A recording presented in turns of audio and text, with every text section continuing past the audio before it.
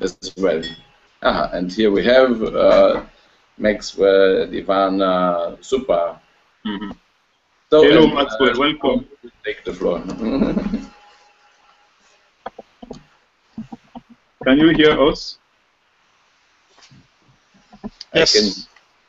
Okay. So, Miro, do you want to start? Jean-Paul will start. Excellent. So, welcome everyone. Welcome Ravi, welcome Miroslav, welcome Ivana, welcome Maxwell, welcome everyone else and our other speakers who are on the way. It's a wonderful day today, as you all know. Today is the International Day of Youth, which is celebrated worldwide with the support of the UN and also with the support of all young people and young supporters and key experts working on youth issues around the world. So we are having a hangout happening today, and the title of our hangout, this Google Hangout, is United Nations and the year 2015, a window of opportunity to enhance youth engagement in global challenges action. So the rationale is we have to enhance the participation of young people to address global challenges, and the hangout is organized by the International Association for the Advancement of Innovative Approaches to Global Challenges, IAAI, which is a youth-focused UN-accredited civil society organization based in Klagenfurt in Austria, and also recognized as seeing the participation of young people in Sustainable Development Agenda, the Rio Plus 20 Global Youth Music Competition, and all the work II has been doing through side events, workshop, and empowerment tools. We want through this online debate to engage our audience and our speakers. In one hand, to highlight the central role of multi-stakeholder leadership and the leadership potentials of young people in this respect for effective implementation of the emerging post-2015 global development agenda. As we all know, the UN is mobilizing citizens worldwide to engage for the post-2015 so that the world will have a new global development agenda that is supported all around the world. And before continuing with this introduction, I would like to welcome all other speakers. Hello, Danae. Hello, Sabrina. Hello, Kehkashan also, and Nhattan. It's wonderful to have you all here. We are already starting with the Hangout, and also for your information, the Hangout is broadcasted on YouTube, which means all what we are going to discuss now will be recorded, and we can have this documented somewhere, and we can still use it all around the world. One quick advice would be when you don't speak or you don't have the floor, you can just mute your microphone so that we don't have any background noise disturbing the discussion, and that would be appreciated. And also remember, when you take the floor to speak as a speaker or participant or contributor, just remember to switch on your microphone so that we can hear you. Thank you very much. On another hand, the objective of this hangout is also to contribute to this discussion about how the post-2015 development agenda means of implementation could facilitate resource mobilization by and for young people in order to enhance their engagement in action to address global challenges at the local, national, and regional level, as well as at the global level. We all know and we are all aware that there is no doubt that an effective resource mobilization mechanism for the global partnership on youth in the post-2015 agenda is needed. It's the time to discuss about, and it's the time to raise our voice to ask for it. In that case, we see 2015 that should be considered as a global development opportunity, as a window of opportunity to enhance youth engagement in global challenges action through governance, innovation, and innovative resource mobilization. We have a wonderful set of speakers who will be engaging with us today. And we are very grateful to have you because we know today is the International Day of Youth and it's also a busy day for everyone all around the world. But we have the good chance to have you all attending. And the locations where our speakers and participants are based in is also something we should highlight here because we have Ravi, Karkara, who is a Global Children and Youth Advisor working with UNHABITAT and the UN Millennium campaign. He's based at the moment in New York, in the USA. Thank you, Ravi, for joining us. Ravi will be talking about the result from My World 2015 survey and also the World We Want consultation, and he will highlight what do young people want.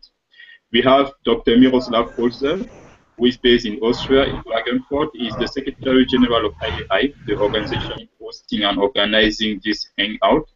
Dr. Polzer is going to talk about the Global Challenges Youth Engagement Award. How can this award enable youth action for the future we want? We have Ivana Savic from the United Nations Major Group of Children and Youth, and she's also a young leader working on different issues, and she's based in Serbia, in Zagreb. And Ivana is going to also engage on the way the Major Group for Children and Youth is supporting the global UN system and also the UN work to engage young people and citizens. And of course, we have Kehkashan Basu and Nhattan Nguyen. They are both facilitators and focal points of the UNEP Major Group for Children and Youth. Thank you for joining us well. And I would like to also acknowledge the presence of Danae, Espinoza, and Sabrina Marquant, who are the two focal points of the youth constituency at the UNFCCC, the UN climate change process. And they are all at the moment in Taiwan, am I right? And they will be participating from Taiwan. And they have a key supporter with them that you can see behind Danae at the moment. He is called Ying Yang. Correct me if I'm wrong with the pronunciation of the name, and many of us knows him for his leadership role in climate change movement and through Yungo as well. And of course, we have Maxwell Adew, who is in Ghana at the moment. Maxwell is one of those key supporters of IAAI and also to the work we do to engage young people in systemic thinking and innovative approaches. And Maxwell has been doing a wonderful work recently, and I'm sure he's going to share this outcome and input with us. So I didn't forget anyone, and my name is Jean-Paul Brice Affana. I'm the head of youth programs of IAAI. I also come from Cameroon, which is based in Africa like Ghana, and it's wonderful to have almost all regions of the world represented here. And later, Nhattan will also tell us from where he's calling from, and Kehkashan is at the moment based in New York like Ravi. So without waiting too long, and after giving this presentation of everyone and also what is the role of each of us and also the background of this Google Hangout, I would like to welcome our first speaker, who is Ravi Karkara. Ravi, as I said before, is going to talk about the results from my World 2015 survey and the World We Want consultation. And he will be highlighting what do young people want. Thank you so much, Ravi. You have the floor. If you can just switch on your microphone, please. Sorry, fellows. Thank you very much, Jean-Paul and Miro and everybody else. It's a great honor to be part of this important Google Hangout. And I think what I really like about this is on the basis of accountability, both in terms of government accountability, also financial accountability. So as I was asked to speak on the My World survey, we are actually celebrating, all of us, about 3.5 million votes in the SG's Ban Ki-moon's led survey. It's called the My World 2015, where we invite everybody out there to choose from 16 priorities, and out of the 16 priorities, choose 6 top priorities. And I've been asked to share what is the number and how this really came about. So as we speak right now, we have over 2.7 million voters who are below the age of 30. And in the age group of 16 to 30, we have about 2.2 million voters. I still remember the day 2 years ago when I was asked, will young people participate in the UN My World survey? And it's people like on this Google Hangout and many more who proved everybody wrong, because people were very skeptical. And basically, young people participate from all walks of life, from everywhere, from rural communities to slums, to youth clubs, to universities and in schools. And I must acknowledge many different global youth advocates, and also invite you to become a global youth advocate if you want to become a strong technology for development advocate. So what we're seeing in the results is that out of that 2.2 million youth voters, we see at least 65% of them who've got the votes are offline voters using ordinary paper ballots. And the rest have used the voting from the SMS campaign and from online. So majority of voters are really coming from the global south, with Asia, then Africa, Middle East, Latin America really leading the way. Important piece is unpacking what they're telling us. They're telling us that like the MDG carry forwards, the good education is very critical, healthcare is very critical, and so are job opportunities. But if you also analyze what came out of the 88 national consultations, the 11th thematic consultation, the recommendation from the high-level panel, and also the conclusions from the open working group proposal, which Affana will talk about later, you see that there's much more than just talking about traditional issues. Right now, as we speak on the Google Hangout, we see very clearly on the My World survey that honest and responsive government are put as #3 priority. So youth are not just saying that we just not want to be employed. They're also saying that we want to be part of a good governance, transparency, no corruption, and also youth-centered governance, democracies, and so on and so forth. And that is seen as an overarching piece, especially strengthening their youth engagement in the development and in the implementation of post-2015. Now, of course, the other area which has come universally across the world is protection from crime and violence and equality between men and women. So we see that these issues that are being raised by youth everywhere must be responded to. In terms of the strategy that we adopted, we had young people participate themselves like you, voting, but also bringing their peers. But the most beautiful thing which must be acknowledged is that young people did not only limit their outreach only to other young people. They carried forward intergenerational partnerships. We have images of girls in Rwanda sitting with elderly women and asking elderly women, what do you have to say? In Cameroon, we have recently had a fantastic work done by Divine, who reached out to children and youth with special needs. And similarly, Akash in Pune, for example, has done brilliant work reaching to girls in schools.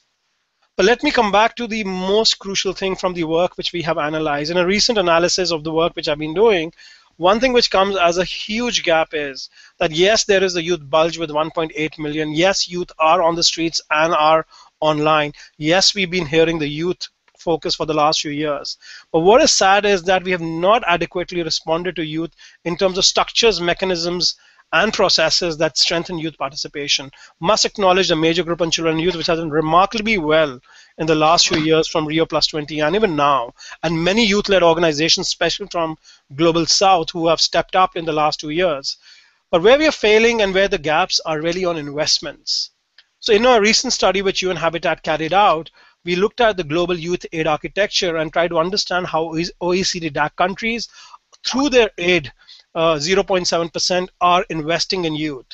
Very, very sad figures to share with you. Most of the work and the work which is being shared by OECD DAC and supported is only limited to youth employment. There is no conversation on youth employment and entrepreneurship development. There's a global call coming out of the World Conference on Youth on establishment of Global Youth Skills Day.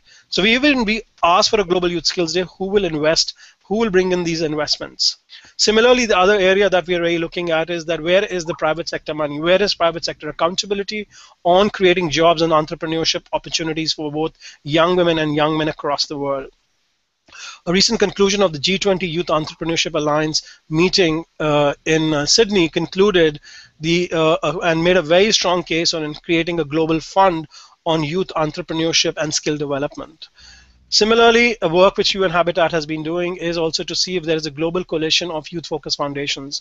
So right now we are trying to bring different foundations coming from Africa, Asia, Middle East, Latin America, and North America and Europe to see where and how can we be better coordinated, how can we really invest in young people so that young people can really get that investments. And best example I can give you is Urban Youth Fund, which is supported by UNHABITAT.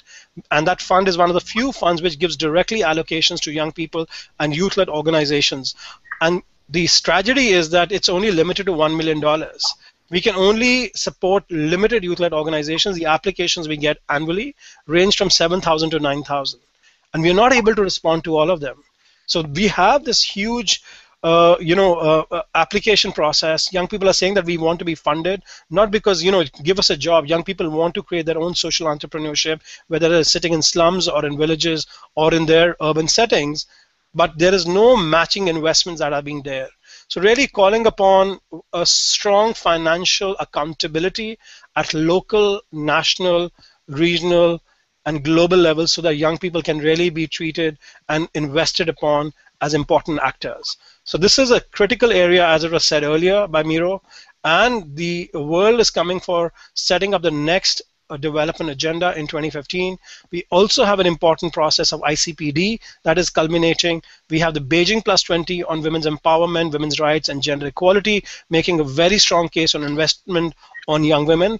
And also in 2016, we have a critical moment on the urbanization agenda, where UNHABITAT has been asked to conduct the Habitat 3, very strongly looking at the 65% of the urban population, which is young, and seeing accountability measures there. So please join our call with us in GLOCHA and many others with UNHABITAT, so that we can really see investments for young people as we move on to post-2015, because we cannot do any implementation without young people and their partnerships. Thank you so much.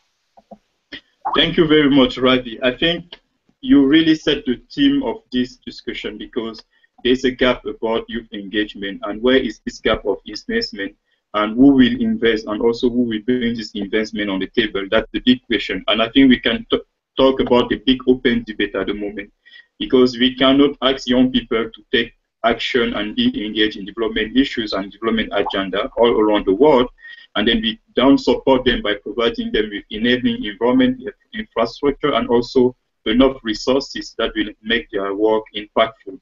And that's a big question. And also, I'm sure all the speakers in this hangout recognize in your inspiring thought what is the main issues about, and how could we identify it all together, because we have to bring all this perspective, and also recognize that despite the lack of funding and resources for young people work, there are so many of them who are doing amazing work with the little they have in their hands, and we have many of them attending this hangout with us at the moment, and I totally agree.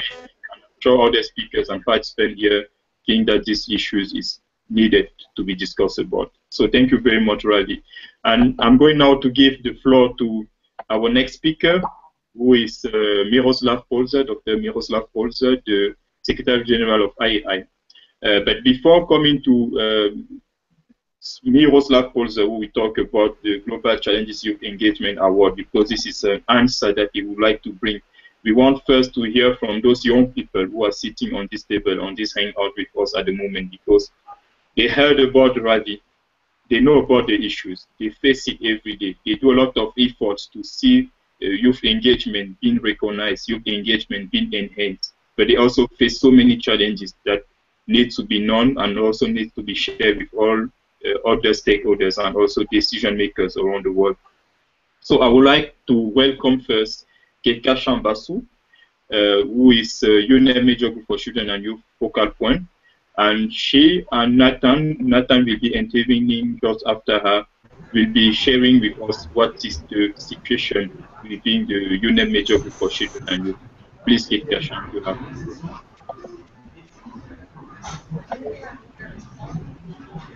Thank you, Jean-Paul. Hi, everyone. I'm Kehkashan Basu, one of the global coordinators for UNFCCC.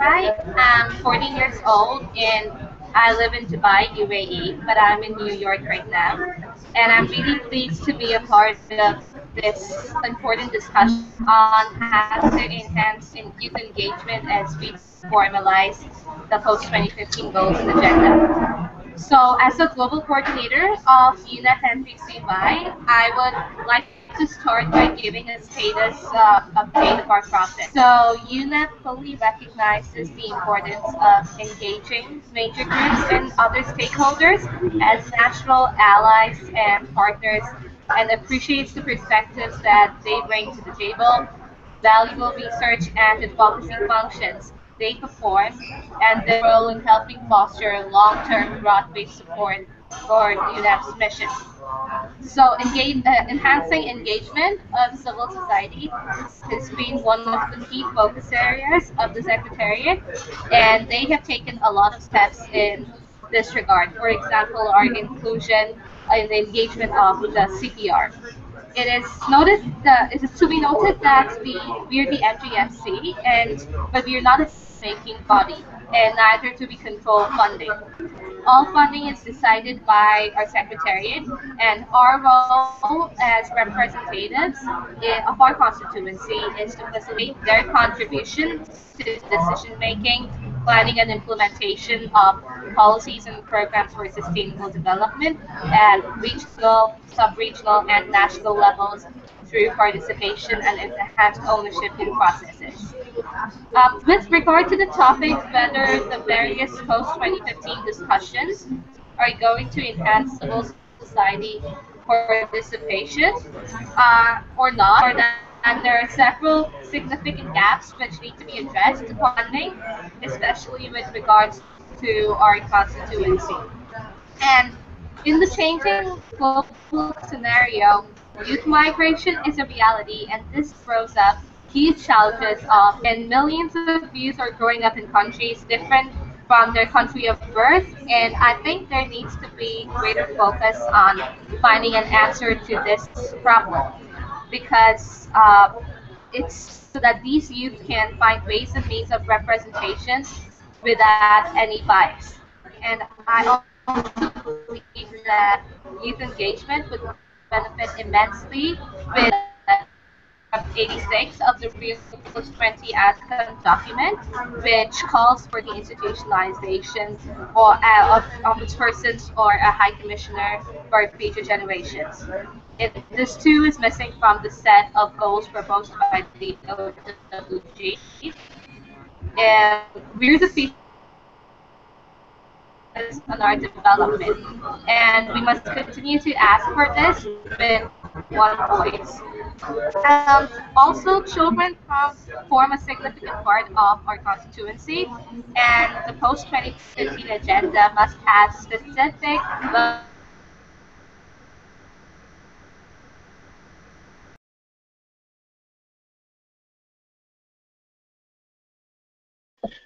Kehkashan, we can't hear you at the moment, and millions of young girls still okay. face the same impression. Yes? Can you hear me now?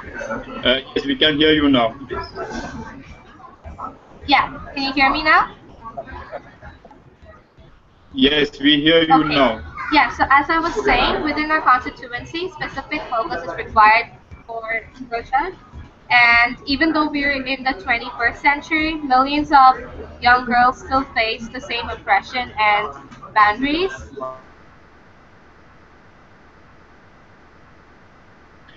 We have some background and technical problems with from Kehkashan's side. So I would like to then introduce and welcome Nhattan, who is also working closely with Kehkashan. They do the same work, so they might have the same type of input with different point of view. And Nhattan, if you can just complete on what Kehkashan said until now, that would be appreciated, please.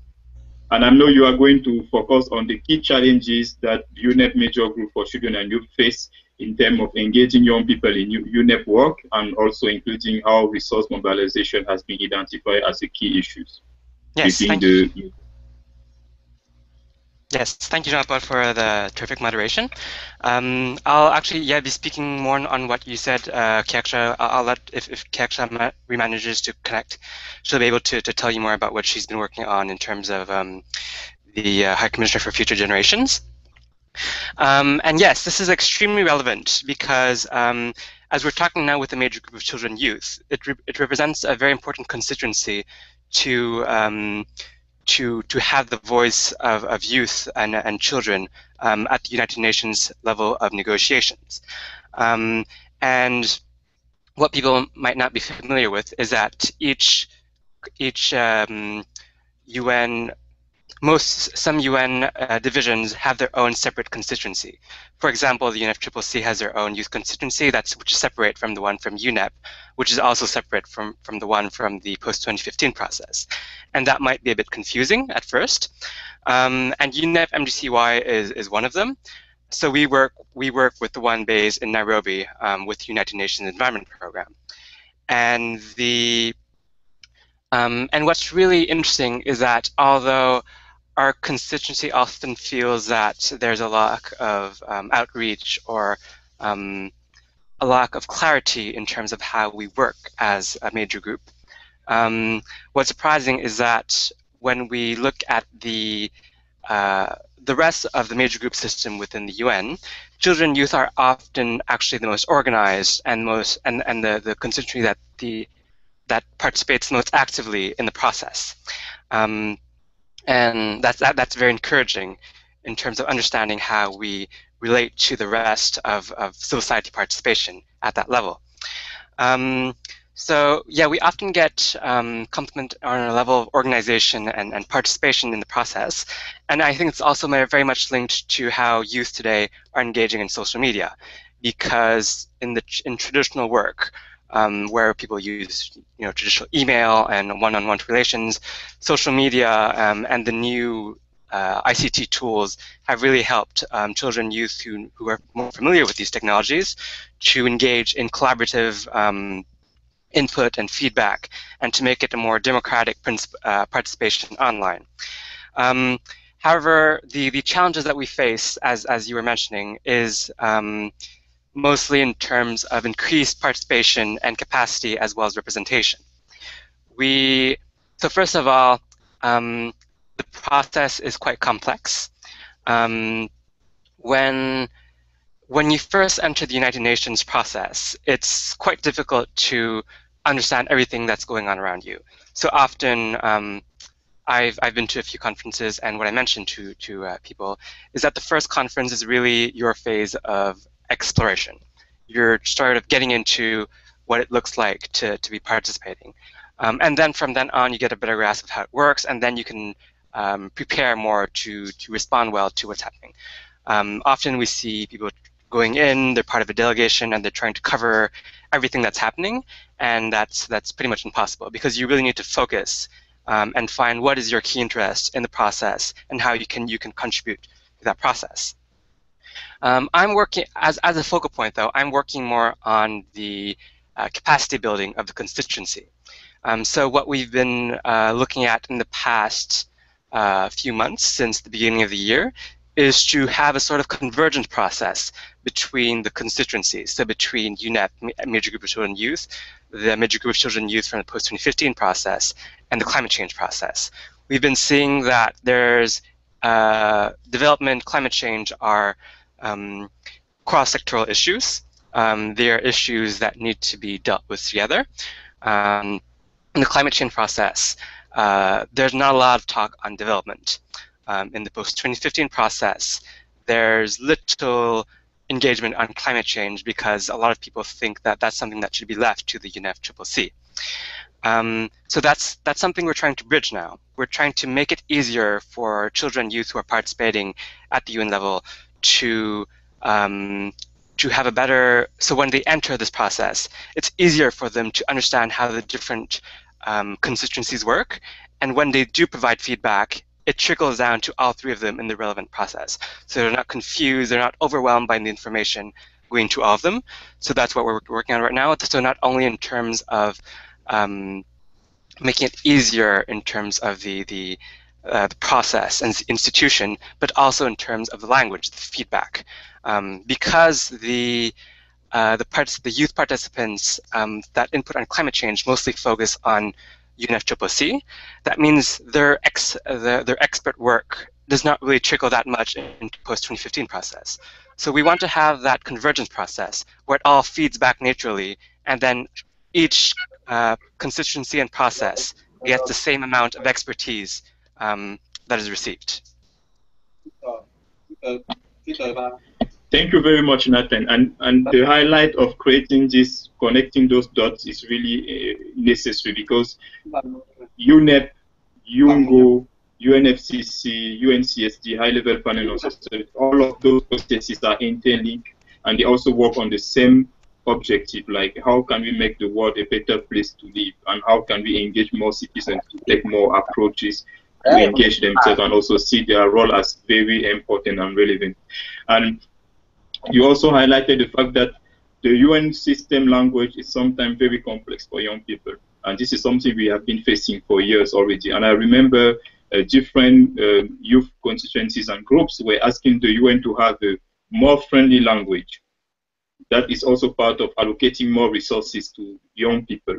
And this is something the youth constituency at the UNFCCC has been doing for many years already, advocating to have the voice of young people. And I remember all focal points of UNGO who have been working hardly, like the UNEP coordinators as well, UNEP Major Group of Children and Youth coordinators. has been asking for similar requests, not only to the UN, but also to other stakeholders, including key leaders, head of states, philanthropies, and key engaging climate activists around the world. And when I see the link between what is requested for UNEP for improving the participation of young people, I also see the link with what is requested for UNGO to improve youth participation. And I also see the link with the major group of children and youth at the high-level panel. So I would like then to welcome the input of Sabrina Marquant and Danae Espinoza, who are at the moment in Taiwan. And they are there for an intersessional meeting of the UNFCCC. And this shows that their engagement is not limited. They have to advocate a lot. They have to spend overnight journeys so that they can really be there and bring the voice of young people being heard.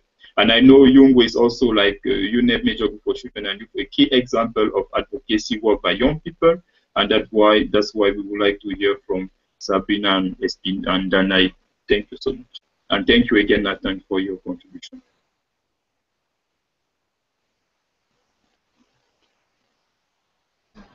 Me? Well, okay. Well, first of all, thank you so much for your invitation, and it's a pleasure to see new faces and to see the no faces here in the Google Hangout. Jungo. Well, Jungo, fortunately, Jungo has a lot of young people, very active young people right now. But we are facing a lot of key challenges to engage young people because we are right now a huge group. So how to Jungo can engage all the global voices to be here in the UNFCCC process. It's a kind of very hard work. But many young people in Jungo, we are doing our best to create great platforms and to push some great projects with young people, between young people, for young people, but even with the people who is not young. Well, everyone is young, but I mean it in a literal way. So I think Jungo is facing a global agenda, and we are facing two important challenges that this year will be COP20 and COP21, but at the same time the post-2015 agenda, who is related with the global agreement about climate change, because you know the SDGs and the MDGs, so everything is combined for these 2 or 3 years. So the Youth International Climate Movement, or YUNGO, we have to be more coordinated to face all these real challenges, but I think Sabrina can talk more about our work and the work of YUNGO. Yeah, so thank you for the invitation, and yeah, to complete what Danae just said, one of our key challenges today is to better introduce and promote the youth participation within the UN process, and especially on climate change issues. And for that, we have decided to launch a platform, a virtual platform called Youth Climate Action. And so the goal of this action, this platform, is really to gather on a long-term, all youth-led initiative from all over the world to fight against climate change, but also to raise the number of activity launched by young people and to enhance the visibility of young activity at the local level, and to enhance the youth participation at the different level of decision making. And so this platform will be launched on August 23rd, and so 1 month before the Ban Ki-moon Climate Summit. And the idea is because the UN Climate Summit will be an action summit, and we really want to highlight, to take this opportunity to really highlight what young people do on the ground for this occasion, and to continue and to pursue this platform after the Ban Ki-moon Summit, and in order to have like a bigger virtual platform for COP20 and COP21. And in order, yeah, to promote youth activity, but also to promote youth as an agent of change, and so how we can be at the same table than other stakeholders. And also that is one point of action, and we also want to collaborate more with other young people on the other topic, because 2015 will be like a global, like it's a huge agenda. So it's for climate change, but also SDGs, and we are right now discussing or talking with MGCY and UNEP, MGCY, and also other stakeholders and other organizations to see how we can collaborate, and especially on a communication way, to highlight and to highlight our activities and how we can gather more people and connect the issue together. And also really important to talk and to discuss with other stakeholders within the UNFCCC process, and especially NGOs and other stakeholders, in order to see how we can collaborate and work together and push some point of the agenda in general for ambitious climate agreement. Yeah, and in general for youth, it's a little difficult to create the correct space. Well, climate change, in fact, it's not an easy topic, and sometimes in some agendas, climate change doesn't appear as a real problem, a real global problem. No matter if we are facing, or no matter if we are seeing that climate change is a real thing, and it's happening and it's affecting us, some agendas don't contemplate it. One example, and I think Ravi Karkara was there in the World Conference on Youth.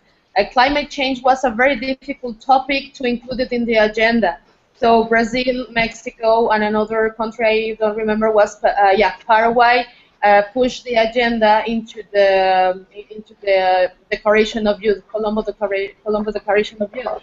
So we have to see that many young people is very active about climate change and sustainable development.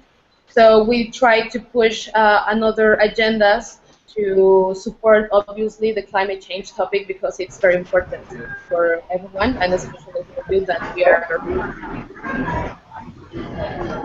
The Youth Climate Project that you just put together, that is ongoing, is one of those key initiatives that is needed to really get people know that there are a lot of challenges for resource availability to engage young people in the climate change agenda, and then young people would like to see more support coming from different stakeholders and from a larger audience. And I remember when Miroslav and myself, we saw this Youth Climate Project launched by Yungo under your leadership. We were very impressed, and this didn't happen before, because Yungo has been, for example, engaging to get support to enhance youth participation directly with government sometimes, or with other NGOs involved in the process. But now it's something that is more public, because if people are not aware that there's an issue or a problem they don't know about, and it's exactly what we would like to also highlight in this hangout, that there's a key problem, there's a key issue that needs to be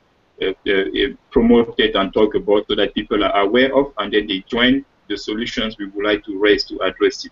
And it's very important to also have the perspective from Yungo. So thank you very much. And I will share here in the chat dialogue the link to the Youth Climate Action Project initiative by Yungo, so that people can learn about it more and also engage themselves as well, and see the link between the hangout we have now and this type of initiative we would like to start and multiply as much as possible.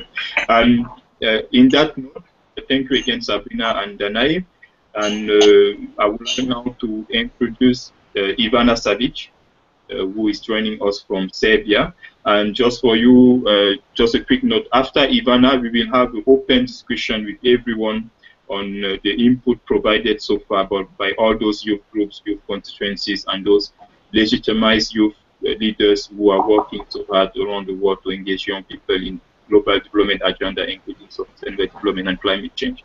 And after Affana, we will hear then from Miroslav, Polzer, and also Maxwell, Adew, who are also going to share with us two very important initiatives that one of them already took place and one is going to take place. I will provide more details on that before they start talking with us. So Affana, if your connection allows, please, you are welcome.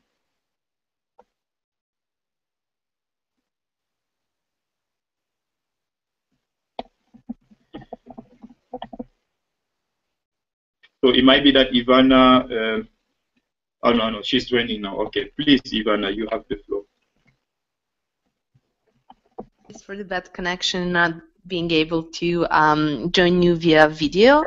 I would like also to thank all the previous speakers. It's really hard to speak at the end after everything that has been said so far. I will talk about the major group for children in need that came from the Rio process, initial process from the Earth Summit in 1982, and how it actually involves and what are the challenges that we actually have. And I think it's quite common for all the youth constituencies. So what we mentioned, major group for children and youth, UNEPs, UNGO, they're all mechanisms of participation of young people. And it's a important step forward because now we have a space where we can actually voice opinions, or actually we think we can voice opinions because we have a place where we can do that. But in order to articulate concerns and address the issues, we also need to have enabling environment for doing so. So it's not easy, it's not just actually enough to give a space and say like now you can voice what you have to say, but you also need to have other conditions or preconditions to be fulfilled in order to be efficiently in what you're doing and also address those issues. Because we also need to think that the society that aims to develop and needs to invest in their youth. And without investment in young people, there is no investment in social capital, and there is, at the end, no investment, ultimately, no investment in on the future development and also social capital. So one of the challenges that we've been facing with young people is actually those unwritten rules that we have in such processes. And those are the things that are not directly linked to participation, but actually greatly shape the participation of young people, starting with inputs. How do you do that? I think Nhattan and other previously mentioned it's kind of hard, and especially you, Jean, it's really hard to know the language because you need to have a certain type of knowledge in order to address those issues and to be understood by the policymakers, which is not something that is quite understandable by young people, not because they don't want to, but it's something that is learned. And it's a part of what I said, unwritten rules, that you actually learn by experience, and in order to learn that, you need to have experience that takes time and commitment and resources. Another thing is participation is really demanding experience. It requires knowledge. I think young people have the knowledge, it's just they don't know the specific language that they need to use in order to be understood. Then there are resources for participation. With the young people, they're in the transition period from the childhood to adulthood, and actually in the period from independence to dependence to the independence.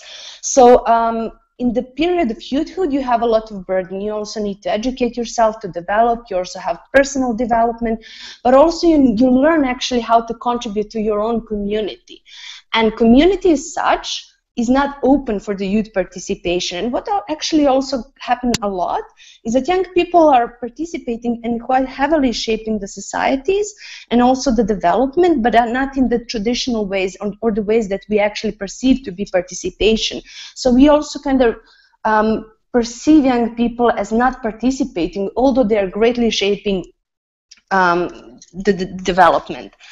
So on one hand, we don't have those preconditions, education, how to participate or how to contribute. And when you do have, you're also faced with a lot of discrimination in the society that is based on age. And we still have not adequately, or actually, I don't know if we actually at all address the issues of discrimination based on age, especially for young people. That means that actually accessing the mechanisms such as the MGCY, UNEP, Nguyen, etc., especially for the younger people, because you need to reach certain age, biological age, in order to be able to address or to contribute in shaping the development we want to see in 10, 15, 10, 15 years. So what would be quite beneficial is also that, especially for young people in the future, and especially those mechanisms, both governments, but also the UN, but also the donor community, especially invest resources in young people's participation, and also help them in and create the enabling environment for their contribution. Because participating in the meeting costs money. It also costs time, and you cannot be expected that you're the one who is dependent, and then you also need to support other processes. And there needs to be more intergenerational dialogue and partnership between the younger civil society and the civil society, let's say older civil society or more experienced one, how to gain, how to reach those resources that will enable to have more efficient participation and more meaningful participation of young people into the society and development as such. And I think that would be the key for the post-2015, especially when it comes to accountability for the post-2015, because there we will see how efficient we are. It relates also to the corruption, because the way how the system is organized now is that you're taught from very young age that corruption is the way how you do things, and that needs to be changed. And young people need to take a leading role in actually creating the accountability mechanisms, especially for the new sustainable development goals in the future. And I think with the new generations of the young leaders, they need really support in facilitating all those processes and also transferring that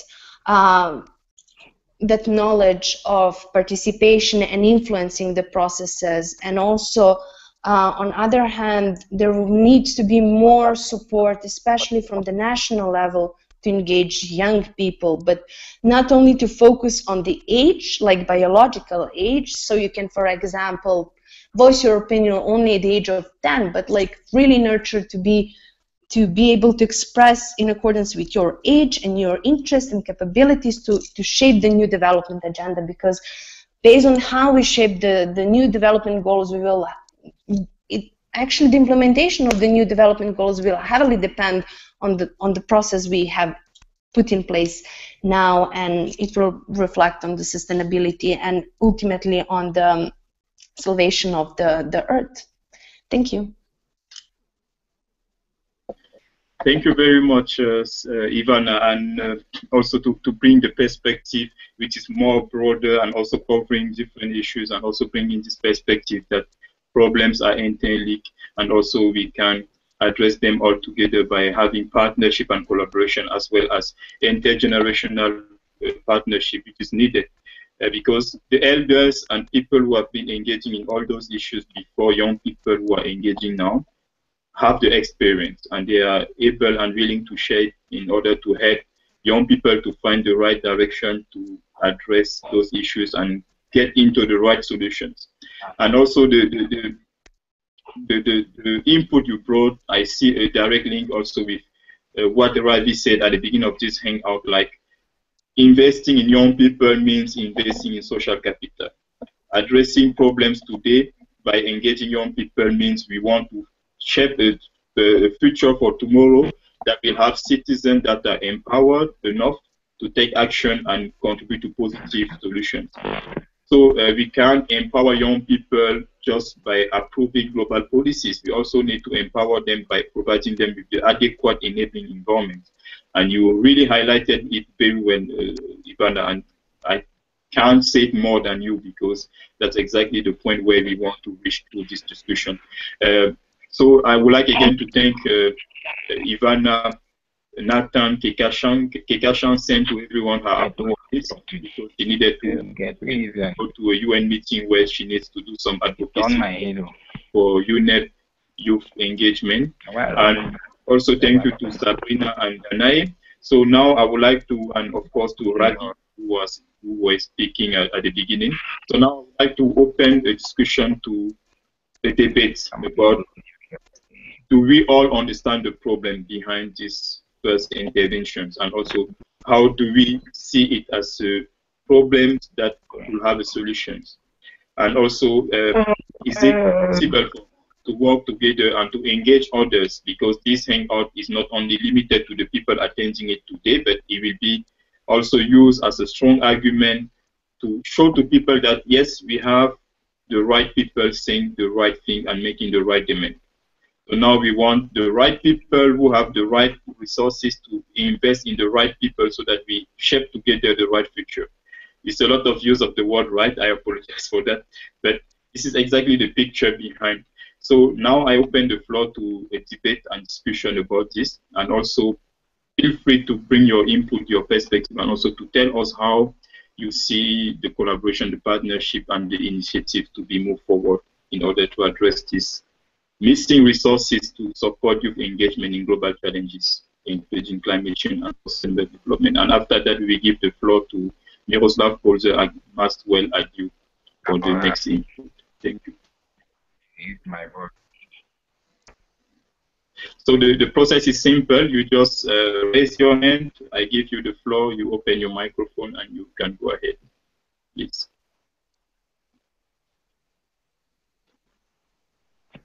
I thought that Nhattan Katz wanted to give the first input. Probably not.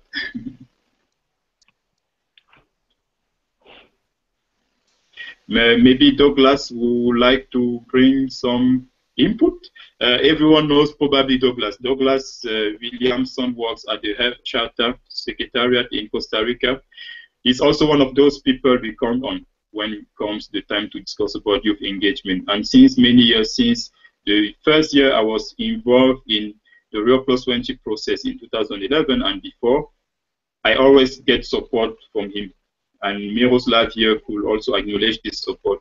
And Douglas was also working with Noha Mahmoud, who was the youth coordinator at the Health Charter Secretariat. She's now working on some other issues. But Douglas is also using technologies and social media, because he's the social media and communication officer of the Health Charter. Correct me if I'm wrong, Douglas.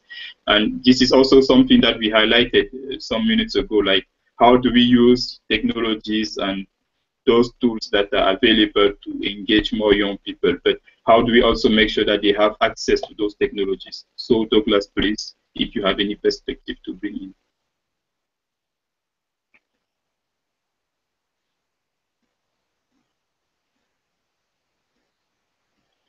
Your microphone is muted. Okay. Okay. Yeah. How about now? Okay. Okay. Great. It's good to see some friendly faces on the call beforehand. That we've known, as you said, John Paul. We've known each other for a while. It's good, as always, to see Miro's smiling face on the call, and I was glad to hear Ivana as well, who all of whom I've worked with in the past. As you mentioned in your thorough introduction, Jean-Paul, I work at Earth Charter International, which is based in Costa Rica, and Earth Charter International is a networking organization. We promote ethics for sustainable development, and it's a very broad definition of sustainable development, which is defined in the Earth Charter. And of course, you're all welcome to take a look at the Earth Charter and see how it might be relevant to your respective work. Yeah, indeed, as Jean-Paul mentioned, I do work in social media and communications. I think that, as you said, yes, it's very important that young people today who really are working so well together on these issues via social media, via new media technologies, that they continue to do so. you know, this is a great example of how people are getting together to work.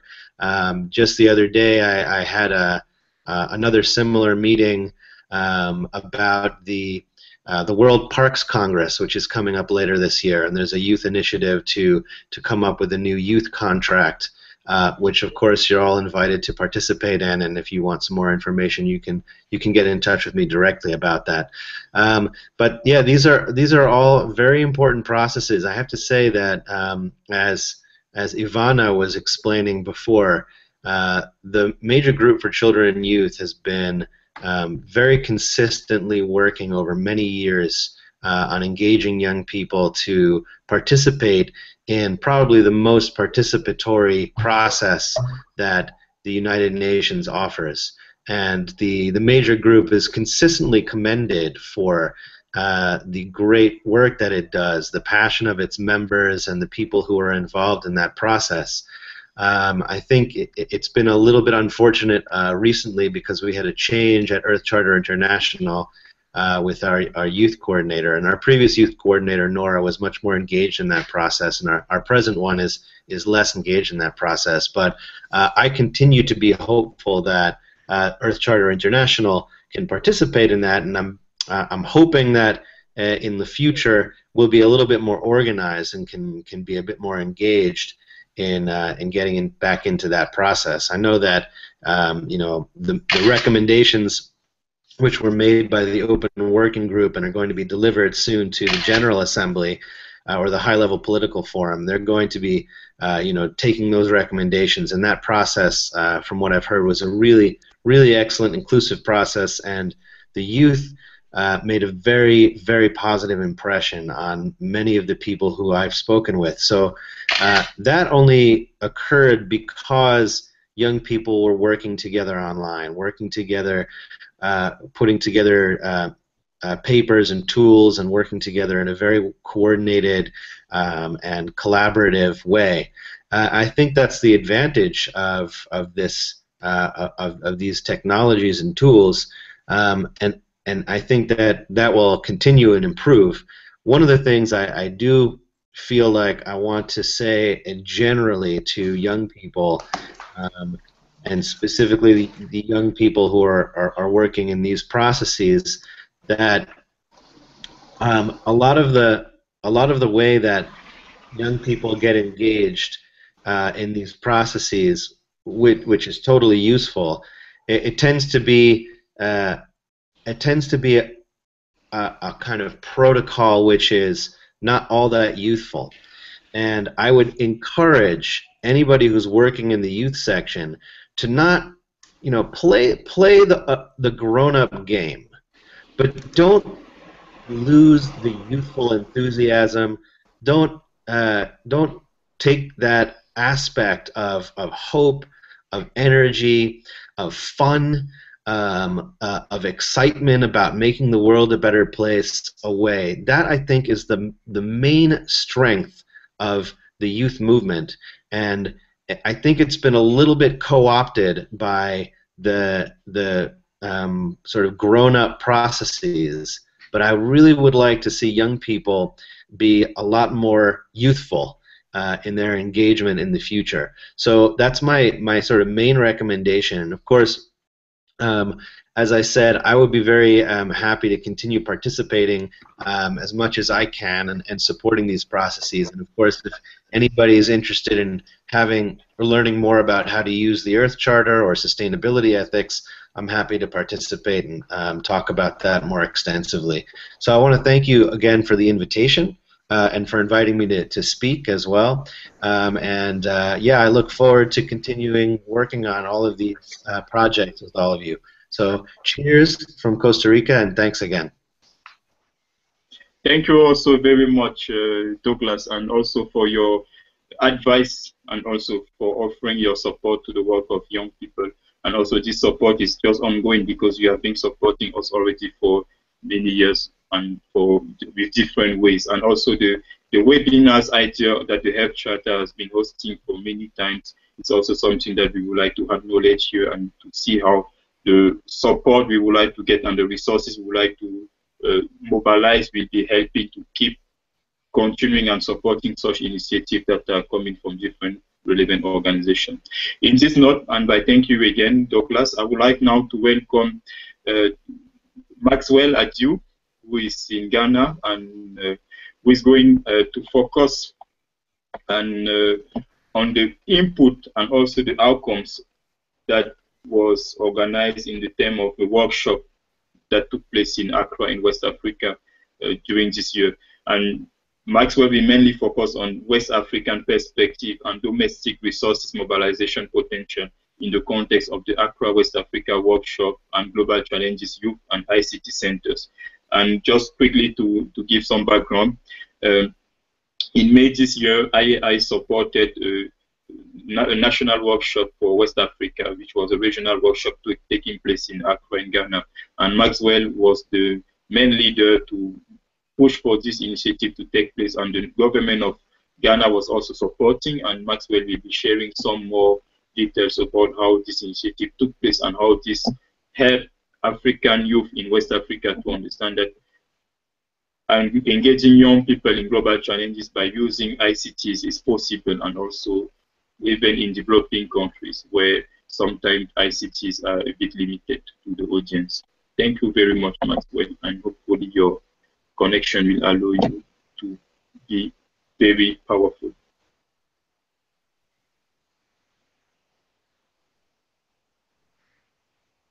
So, Maxwell, we cannot hear you. Maybe you can check your microphone. Yeah. If you say something, maybe we will hear you this time. Hello. Yes, I think we can hear you. Unmute your microphone, please. Your microphone is muted now. Okay.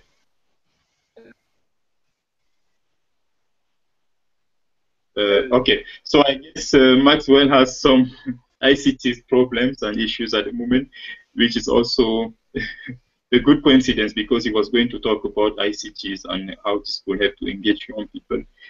So Maxwell, we come back to you probably in the discussion, in the group discussion, or if your microphone works. So now I would like to welcome the input from Miroslav Polzer that we all know.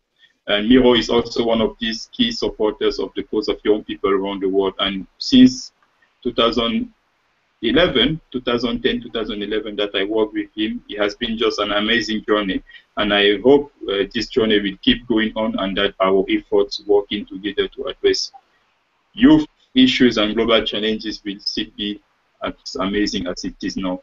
So Miroslav, please, we would like to hear from you about the Global Challenges Youth Engagement Award and how this will enable youth action for the future we want.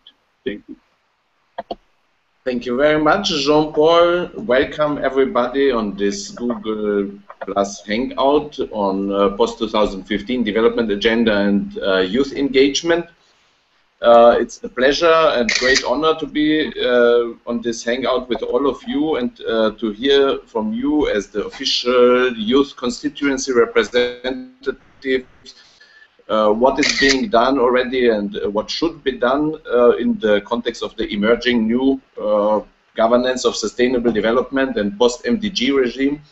So as regards our organization, we are aiming really at innovative approaches to global challenges. We have it already in our name, and we are starting from two key problems that we are identifying from the work with the young people around the world and from looking at global challenges. We see that global community is not effective enough in addressing global challenges, and the reason is because it's the UN system as the main global challenges response mechanism is primarily based on national governments and is not integrating enough the potentials of the vast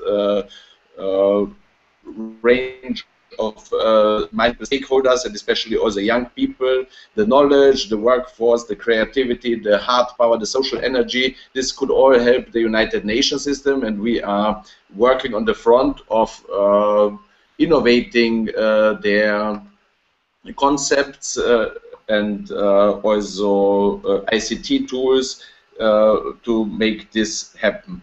And I want to share with you but it's now somehow not visible. I would like to share with you some information about our fundraising strategy for the post-2015 agenda. We are starting from two problems that we identify. One is that young people have difficulties to get engaged. For instance, in environments like West Africa, there are so many committed and creative and intelligent people, but they can't find a way towards these global community efforts for addressing global challenges because they don't have the knowledge and financial resources, as Ivana mentioned also. And on the other hand, we have people who are super rich. The world has now about 1,500 billionaires in terms of US dollars, and there are even many wealthy people like the signatories of the Giving Pledge who said they would give back to society half of their wealth. So there's about 300 billion US dollars in the air that we think should be channeled towards global youth efforts for addressing global challenges. And we want to use the post-2015 and the year 2015 window of opportunity to have really progress there. And our approach now is to identify really those areas in terms of youth participation in the UN system where it makes most sense to channel resources to, and by incentivizing impact investment in these areas, by offering awards, global challenges, youth engagement awards to those funders, philanthropic institutions, but also public institutions who would work with us and provide resources for youth engagement. And that's the reason and our invitation to the youth constituencies and to youth organizations around the world to work with us on this, to help us and identify the financing needs, the financing gaps, and together then to identify those donors who would deserve to receive such a Global Challenge Youth Engagement Award. Our aim is to mobilize $15 million next year for these efforts and to channel them through the Global Challenges Foundation in New York, which would have 501c3 status. And we would invite the campaign partners to be co-owners of the governance of this foundation.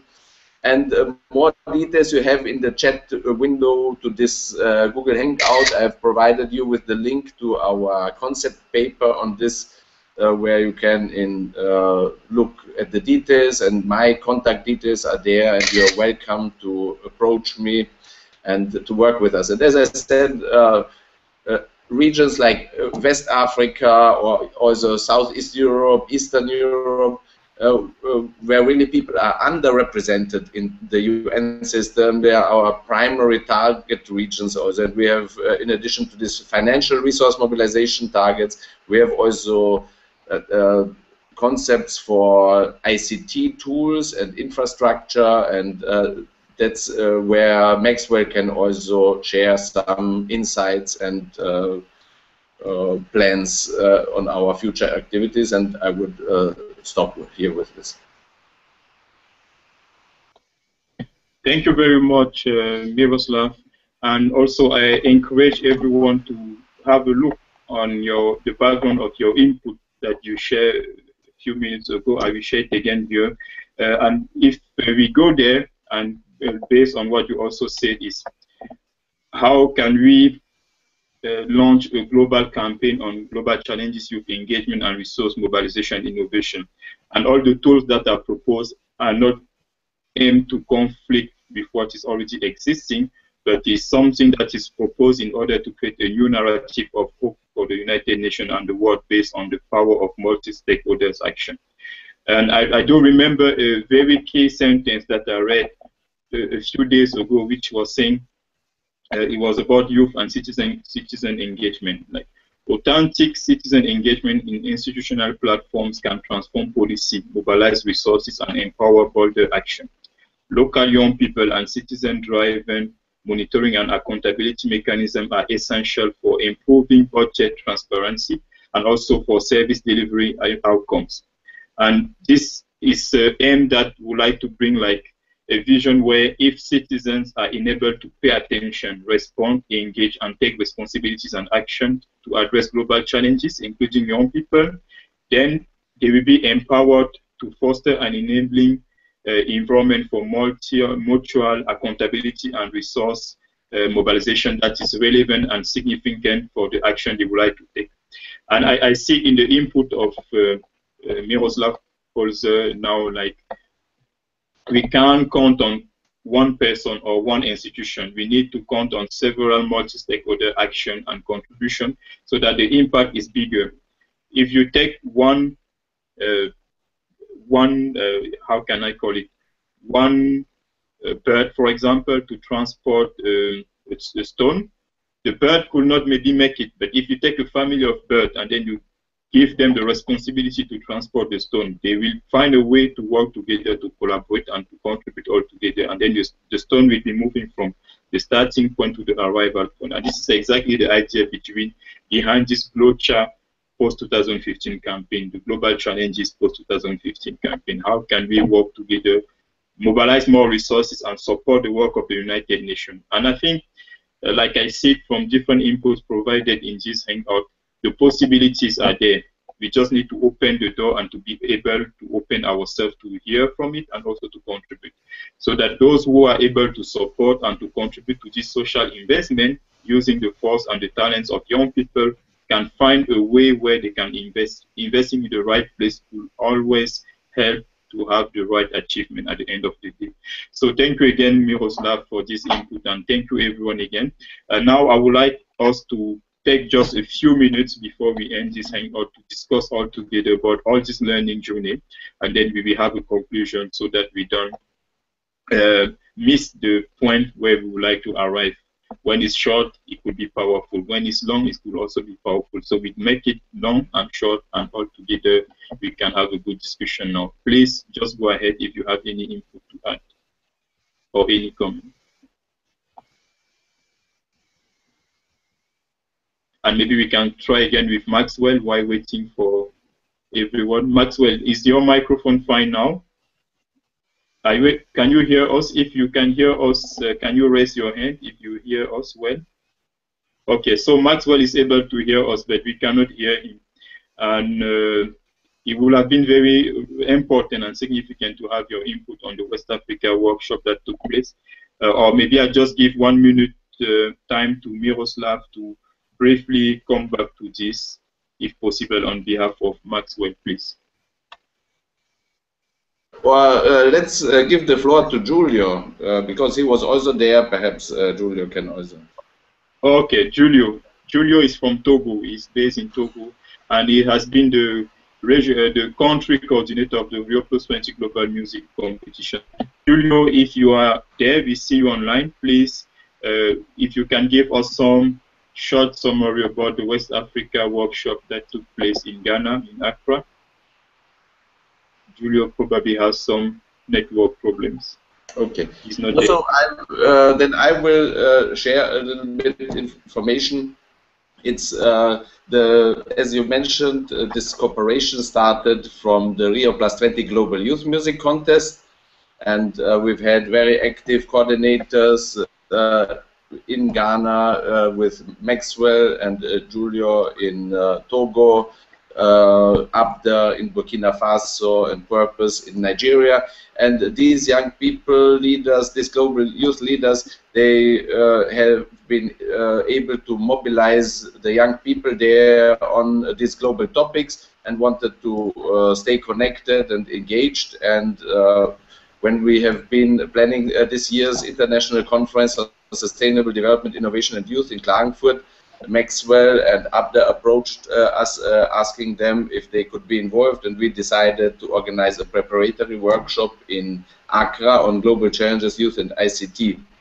And there the key point was that the young people there have limited access to internet, and that this is a systemic gap, which is also a challenge for global community, which should take on the responsibility to enable global citizens in these parts of the world to get also connected, to also contribute their resources to addressing global challenges. And one institutional innovation, technological innovation, we have presented there and developed there, where the Global Challenges Youth and ICT centers, for which there would be also available domestic resources from the resource extracting industries and from the telecommunication industries and from Texas. The National Youth Authority of Ghana offered to partner with us on bringing such programs into all local and regional youth centers in Ghana, and Maxwell and Peter Boermach, the Deputy Director of the National Youth Authority, helped also to initiated and led the process to organize IAAI Ghana, which has now also a bank account and is really a fully functional local NGO, which will help to bring the young people from Ghana, but also other West African countries, into this global community, which is supposed to implement the post-2015 development agenda. Am I right, Maxwell? Thank you. Maxwell agrees with you. Thank you so much, Miro, and welcome back again, Julio. So we will have to conclude this hangout. We will be very happy to hear from everyone again, but it will be good still to open a discussion, but I'm sure the discussion will not close even after this hangout, which means the discussion is open and will still be going on. And just to summarize quickly the different input we had, we discussed about the importance for the world to be aware of the fact that young people are missing resources to engage themselves in addressing global challenges, and they miss resources also to volunteer for the community in order to improve and enhance their participation in global sustainable development, including all other related issues. And then there is the time to use the year 2015 as the window of opportunity to enhance this youth participation through effective and efficient resources provided to young people. And there are different institutions and groups, young people, legitimate groups, that are working together to keep engaging young people in this agenda. And at the same time, those young people are facing all those challenges. But they can't keep working in that way because the resources are available, and they would like to see those who have those resources and those who are willing to see the world becoming a better place for every citizen to support young people with those resources. And those resources are not only about financial resources, technological resources, about all types of resources that will help to engage young people and also provide young people with enabling environment and adequate infrastructure for supporting their work. And what we also learned from this hangout is that there's no limitation about who can contribute. Everyone can contribute. Every citizen has a role to play to the global sustainable development agenda. And we can't miss the fact that the post-2015 development agenda is an opportunity for us to be engaging the world in this debate. And that's why we had this hangout. And the speakers were all amazing, all participants and contributors as well. And once again, I would like to thank Ravi Karkara from UNHABITAT and the UN Millennium campaign. I would like to thank again Dr. Miroslav Polzer from IAAI, the organization hosting this hangout. I would like to thank Ivana Savic from the UN Major Group for Children and Youth. I would like to thank again Kehkashan Basu and Nhattan Nguyen from UNEP Major Group for Children and Youth, as well as Danae, Espinoza and Sabrina Marquant from the Youth Constituency at the UNFCCC, where they are focal points. Of course, I would like to thank also Maxwell Adew from Ghana, who is IAAI representative in Ghana. I would like to thank, of course, Douglas Williamson from the Health Charter. Of course, I will not forget about thanking everyone else who joined us, Julio Ati from Togo, and all other participants. It was amazing to engage with you in this discussion. It was also relevant for us to identify this issue, this problem, and to think together about the solution that is needed. It was also very important for us to understand that we can't work alone. We need to work together. We need to partner. We need to collaborate. An intergenerational partnership is also needed. Partnership among constituencies is needed. We can't have separate groups engaging in the work of the United Nations. We need to be one single force that is empowered enough to support the work of the UN and thus support our different governments so that the development is locally and globally enhanced and achieve the completion of the Today is the International Day of Youth. I wish you all a wonderful celebration. Please keep smiling. There are hopes and we will make it happen. Thank you so much and goodbye, everyone. Thank you very much. Thank you.